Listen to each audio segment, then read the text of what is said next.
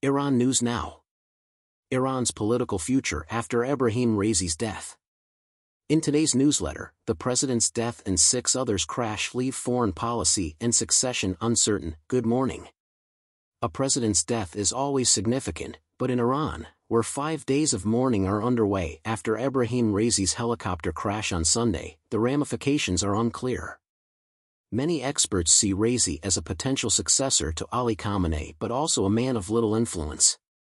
Some argue his death will do nothing, while others say it could be a turning point with a presidential election coming up in 50 days.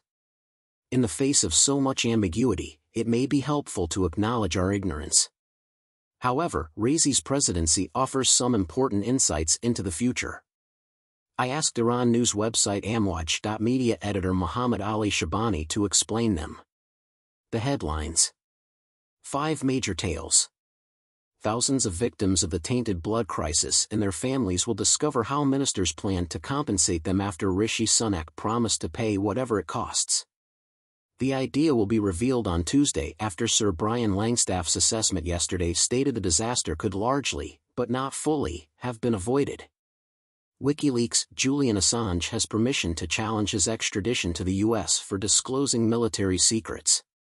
After hearing a U.S. prosecutor say the First Amendment may not protect foreigners' freedom of speech over national security reasons, 2 judges agreed he could be discriminated against.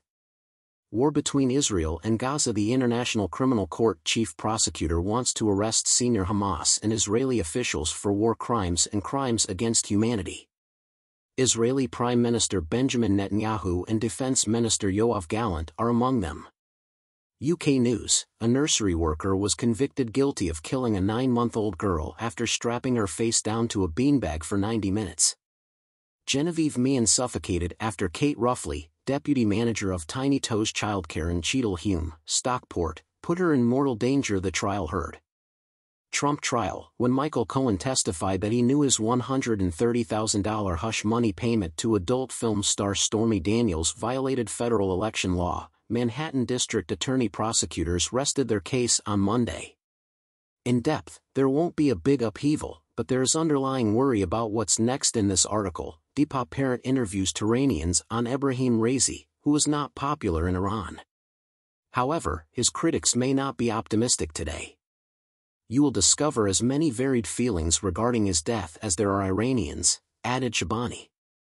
But within my own networks, there may be a mix of individuals who don't see him as influential, so there won't be a major upheaval but also concern about what's next.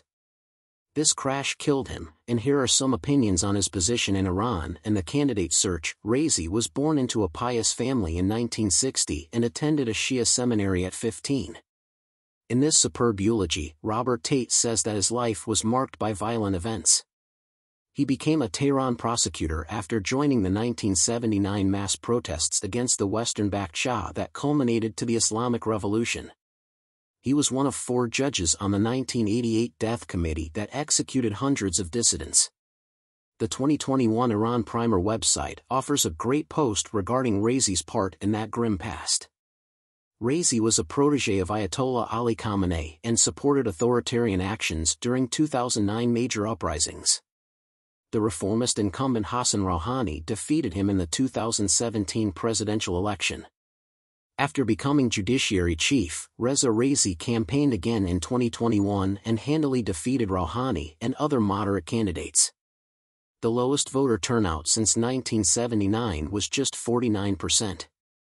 Shabani: the president's authority actually hinges on a popular mandate. In a semi-authoritarian regime, the Islamic Republic prides itself on high turnout as proof of legitimacy. That result doesn't look good with rivals barred. In any case, his win meant conservatives and hardliners controlled every major Islamic Republic power center. What was Raisi's role in Iran? As formal issue, Shabani stated, there's a dual power structure in Iran, with an elected government and the supreme leader. Although Khamenei's authority is unquestioned, the president is the most powerful elected figure. The president presides over the Supreme National Security Council, which makes foreign policy decisions, but the supreme leader has veto authority. The president influences internal and foreign affairs, but he is not the only player. Peter Beaumont has penned pictures of Khamenei, his son Mojtaba, and temporary President Mohammad Mokbar. However, Shabani highlighted that Raisi's formal role did not fully describe his authority. Much about the president's power and authority depends on the individual, he remarked. Raisi prioritized domestic issues and was conservative. He was not considered personally significant partly due to electoral questions. What does his death entail for succession? Raisi was considered a serious possibility to succeed Khamenei as supreme leader after his 85th death, despite his limited impact. Nobody actually knows which names are legitimate contenders for the succession, added Shabani. He may have been groomed, but we have little precedent for this. Only 2 supreme leaders since 1979. Khamenei ran after 2 terms as president. Raisi ran with conservative support and failed. The best reason to consider Raisi as a contender to succeed Khamenei, he said, is that he was being groomed as a person who could be controlled by the IRGC. If he was manageable, he wasn't irreplaceable. Some observers believe Raisi's death clears the way for Khamenei's son, Mojtaba, to continue supporting regional proxy armies and developing a nuclear weapon. Shabani saw 2 perspectives on Iranian foreign policy under Raisi. He did little for Iran's relations with Europe and the US. Nuclear deal revival hasn't occurred. Other connections have normalized, including with Saudi Arabia. After the Ukraine invasion, ties with Russia skyrocketed. Raisi strengthened relations with Beijing, increasing oil exports and securing new Chinese investments in Iran. You can debate whether Raisi would have done those things, but he had an impact. Shabani said. He has been more focused on Iran's neighbors and non-Western powers. Peter Beaumont argues that Khamenei's succession is more likely to cause a foreign policy shift than Raisi's death.